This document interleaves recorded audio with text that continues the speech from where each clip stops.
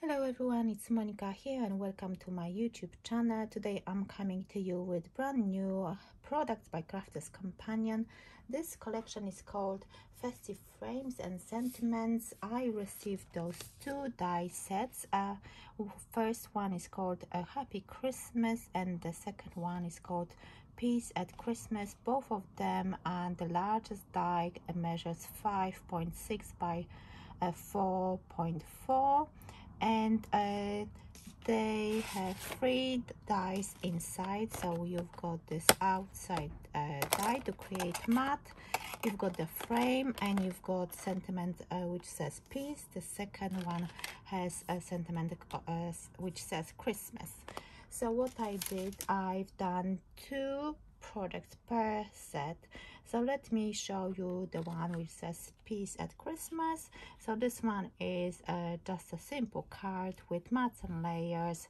That's the frame around it with those beautiful stars, and peace, the sentiment. I used splendid poinsettia. This is an old cutting die from Winter White collection, and the foliage comes from that set as well, from the same collection. So if they will be available, but probably they are not available, I will link them below the video. So that's the first one. I like it, quite a simple. You could actually, if you use flat embellishments, you could actually put it into an envelope. And then the second project with the same die set, I created this a Z fold card. This one is quite big. Let me check the measurements for you. So this one is it's actually 5 3/4 by 6 3/4. So that's the Z fold card, which of course has the same frame.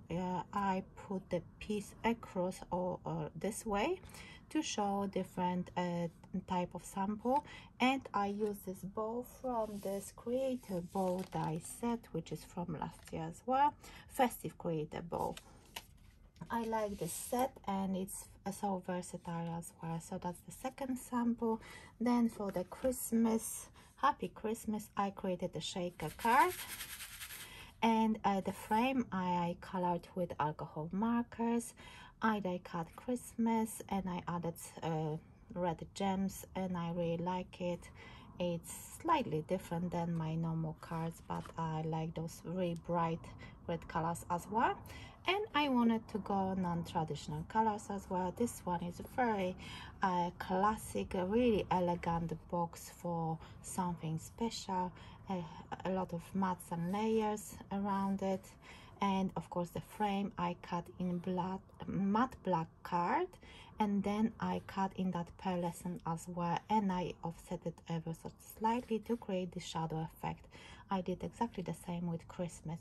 So yes, I love those dies. So let me know which one is your favorite. If you want me to create a step-by-step tutorial for any of them, I'm happy to do that as well. So thank you so much for watching, and I will see you in my next video.